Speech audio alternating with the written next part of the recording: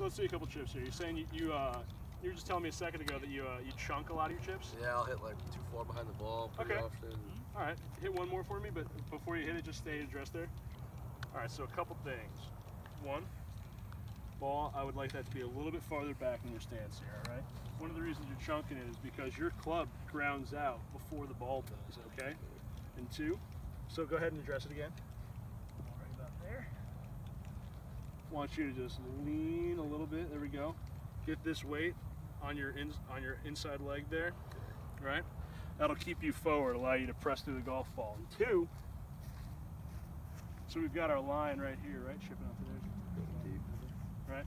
I want your feet to be there, so move that one up to that. Beautiful. Now go ahead and ship for me. Let's see, it looked really well aligned. Good, really good. I like that. One more. Tell me how it feels afterwards. I just kind of want to know where your head's at.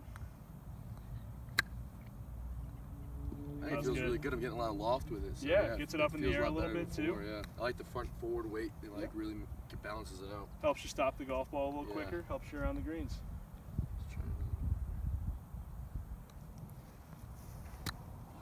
You didn't get that one there, right? I got your thumbs up on that. No.